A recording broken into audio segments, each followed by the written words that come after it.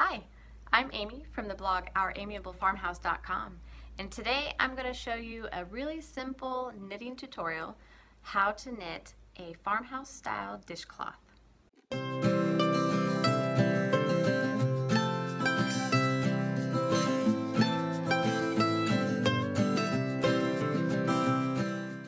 I love these sweet little dishcloths. They are perfect to use for washing dishes, cleaning up around the house, wiping down the counters, and the nice cotton yarn really absorbs and scrubs and washes up really well.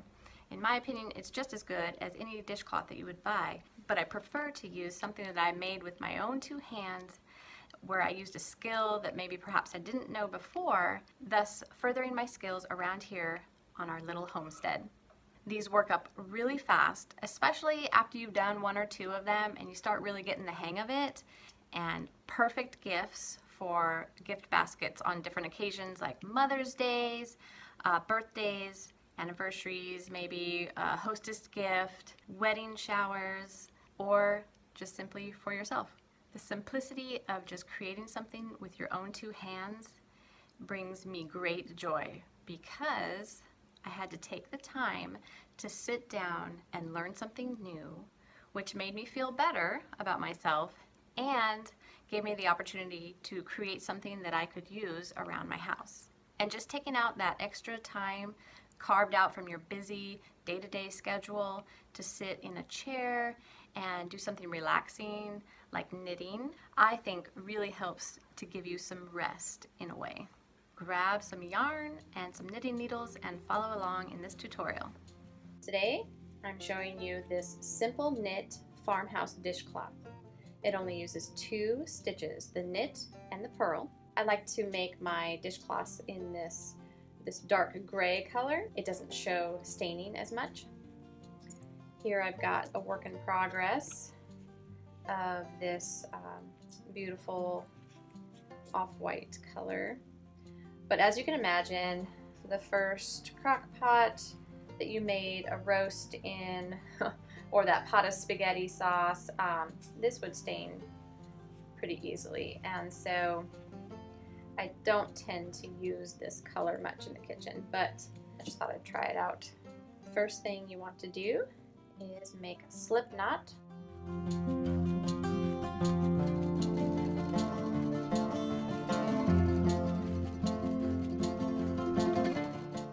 Now, one technique I like to use is called the cast on knit stitch.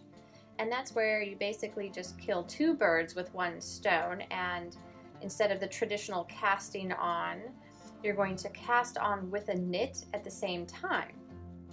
So essentially you're casting on and knitting your first row all in one shot. This dishcloth is made up in increments of 2s, so if you want to change the dimension, then you would adjust it either larger or smaller in increments of 2.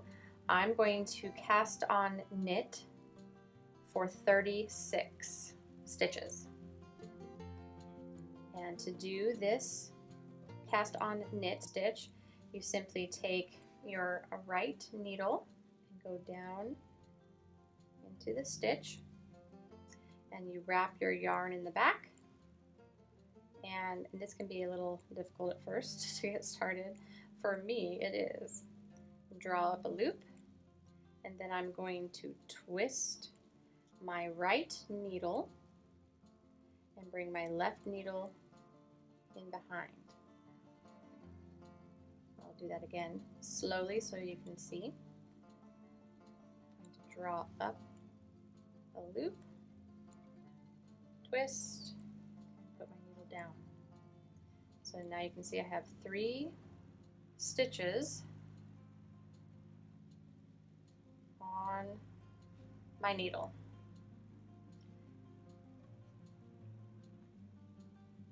I find that if I draw up a loop bigger than I need, it's easier to twist and put my needle through. So let's do that again a little bit slower. I'm going to wrap my yarn around my right needle, draw up a loop, twist, and put my left needle down through that loop.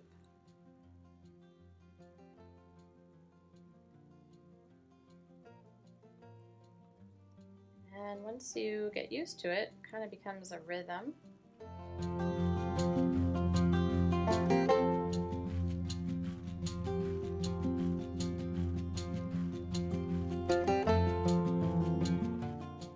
Also, the style of knitting I like and prefer to do is called continental, where I'm using my left hand to anchor the working yarn. And so I'm not grabbing the yarn with my right hand and doing a lot of this motion. It's just staying stationary, the yarn in my left hand. And I use index and middle fingers to manipulate the yarn where I need it to go, or to adjust the tightness of the yarn. So I'm going to cast on knit 36 stitches today. I've done 40 in the past, maybe even 38, and I find the rag just a little, or the dishcloth just a little too big, so today I'm gonna do 36. And if you're knitting along with me, go ahead and do that, and I'll meet you back here. Now we have 36 cast on knit stitches on our needle. And I just like to straighten this up so it's not twisting like this. That's not how we want to start off. Make sure that these loop edges down here are facing downward.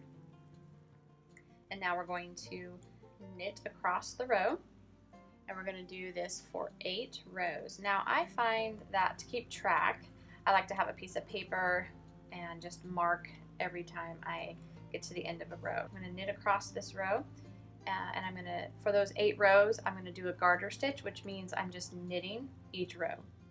When I knit this row and it's on this needle and I turn it over, I'll knit again for 8 rows.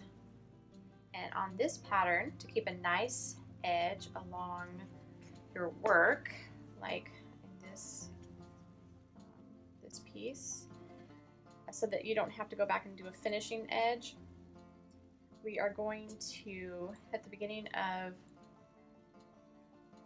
of each row, we're going to just slip the stitch right off onto the other needle, and at the end of the row, we're going to purl the stitch. And we'll do that for every row, and it will keep a nice edge on our dishcloth, so we don't have to go back and do any kind of edging work. Now on this first row, I am going to knit the first stitch, just like that, instead of slipping it off. I'll show you on the next row where we'll just slip it off.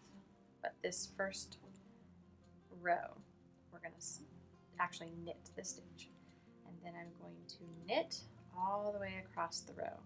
And that's simply putting your needle down into the loop for the stitch and drawing up a loop of your working yarn, and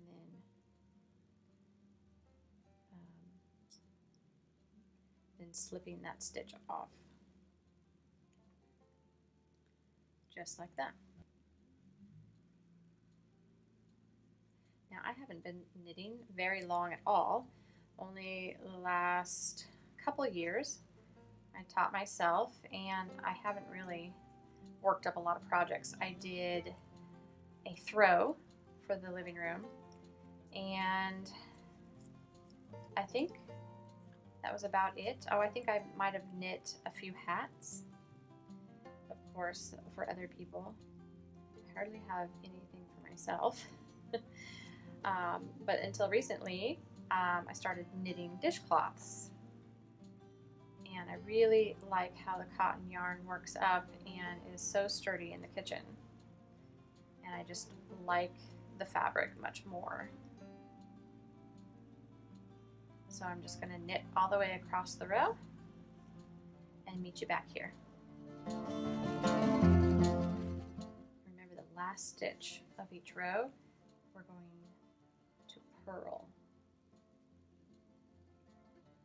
which means that we're going to bring our working yarn to the front of your left needle, and we're going to go in the front of the loop and wrap that yarn around and take your needle to the back, and then we just slipped it off there. Now we're ready to switch our needles around, and I'm going to get my piece of paper so I can keep track of what row I'm on. I'm going to knit stitch each row 7 more rows. And remember, at the beginning of each row, we're just going to slip off the stitch onto our right needle and then continue knitting across the row. And when we get to the end of the row, we'll purl stitch that last stitch. And that's going to give us a nice clean edging. I like projects that work up fast and kind of do multiple things at once, kind of like our cast on to knit foundation row that we did. It saves time and looks nice, and that is what I love. To the end of the row, the last stitch I'm going to purl. I'm using circular needles, but I like the circular needles because they just feel good in my hand. They're small, not too much to deal with, whereas these longer needles I don't like so much. They're kind of cumbersome, and they make a lot of noise too when I'm knitting. It kind of gets irritating. It's not something you can do in church, let's just say. It draws a lot of attention. Not that I would know anything about that.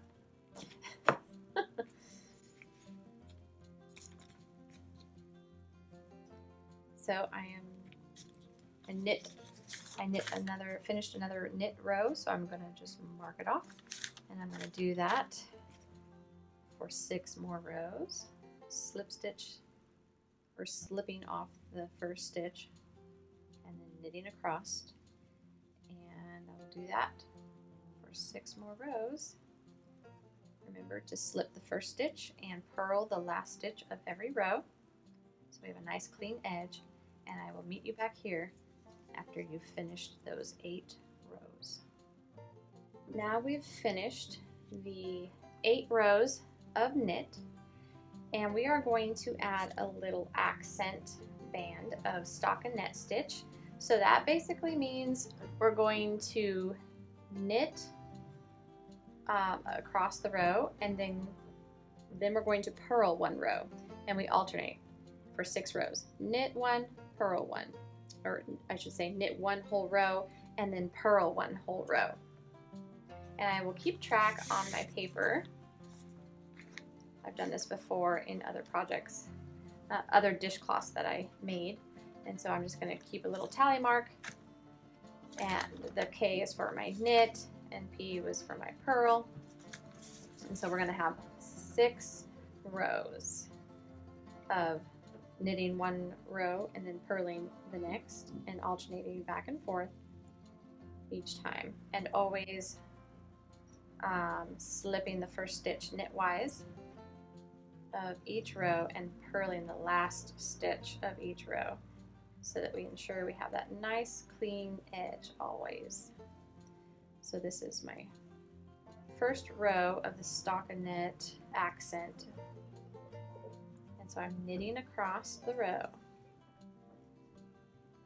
and I'll meet you back here. Coming up on my last stitch,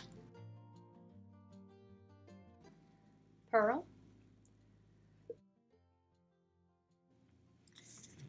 and I'm going to mark my first knit. Turn my needles around,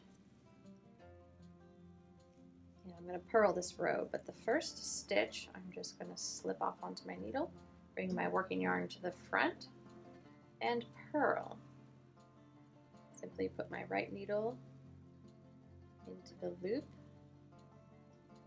and take my yarn around and pull through.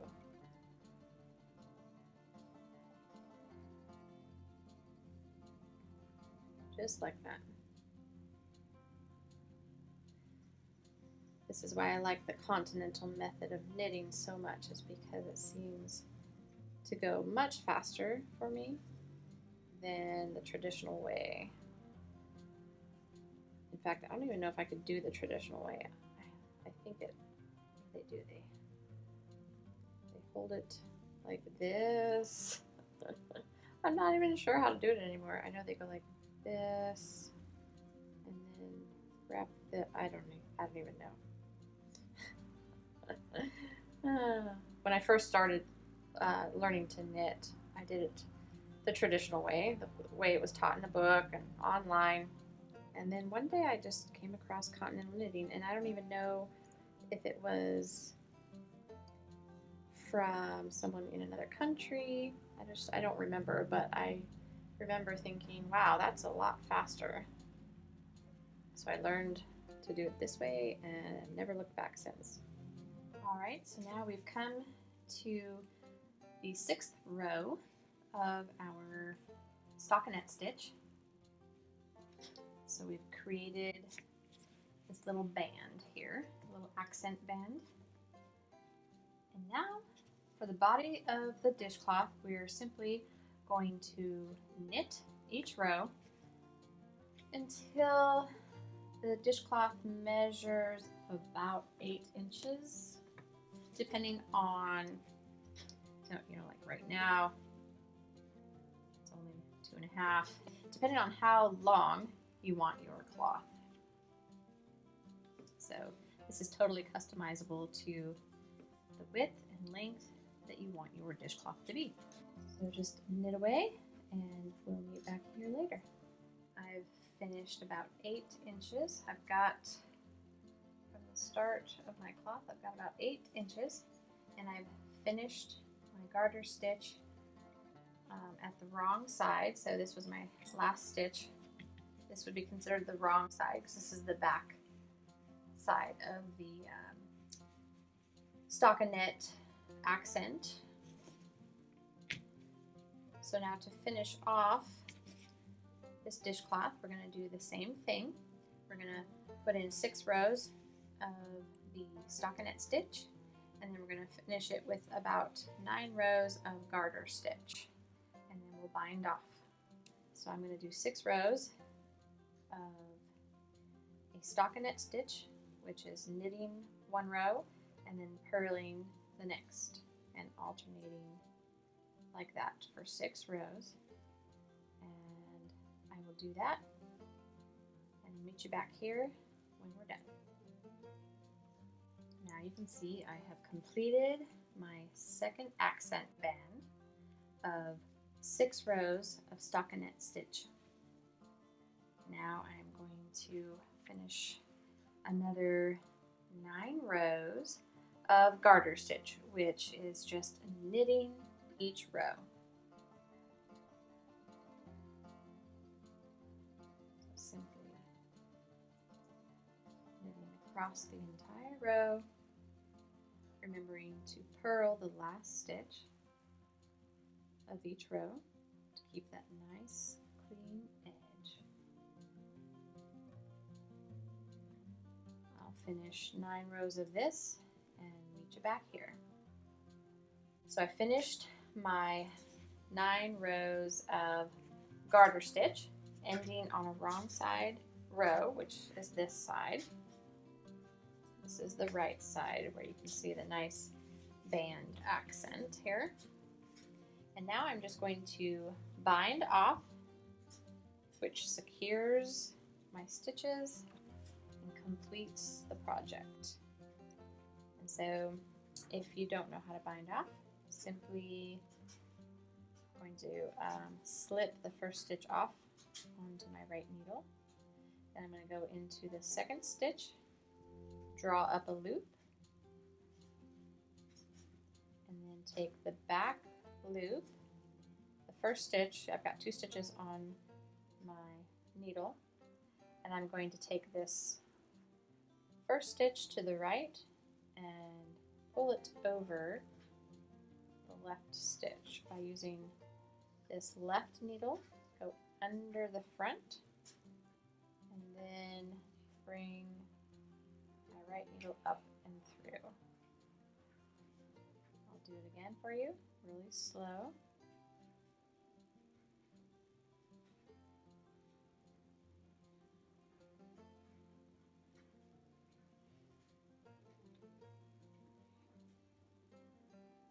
Just like that. So I'm going to bind off all the stitches all the way across the row. And I'll meet you back here when we're done.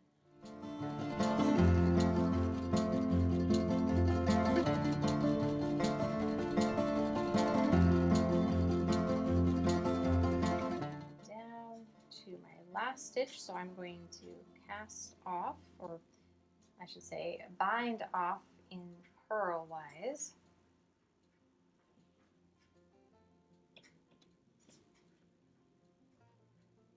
Bring this stitch around the other side.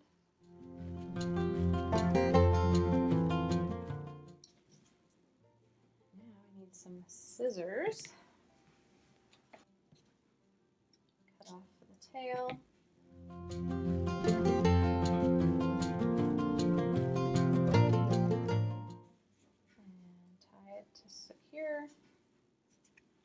Or tighten it. Grab my yarn needle so that I can weave in the ends.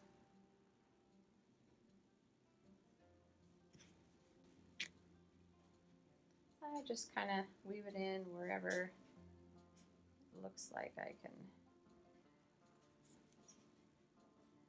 hide the yarn. Pull it taut. I'm going to snip close to my work and then stretch it back. And then it kind of just falls in there and you don't see it. And then I'll do this other. Final measurement is about 10 by 9 1/4 roughly. And it's a really nice size for washing dishes. And these make excellent gifts. And I love them for washing dishes.